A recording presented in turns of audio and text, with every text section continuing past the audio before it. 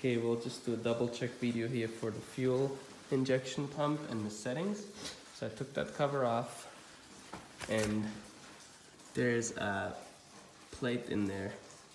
You can see on the right is WJW, and on the left is a number which is kind of hard to read here. It's something like 1-34HC or something like that. 3 bolts. The thing is this.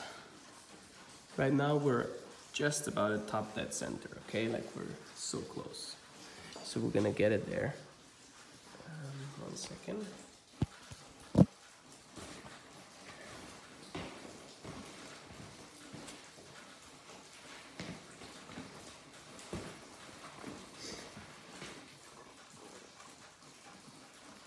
Right there.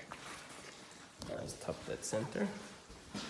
If we shine the light in here, we can see TDC and the number 1 you just can't see right now. It's kind of below there, right? And then on the fuel pump itself, it's at the letter E.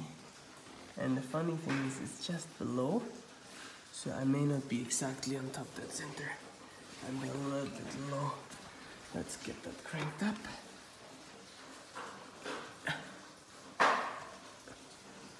Okay, it looks like now we're right on. Not much has changed here. Well, according to the video, it still shows like we're down.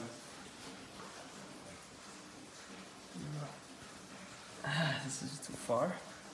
Make another video.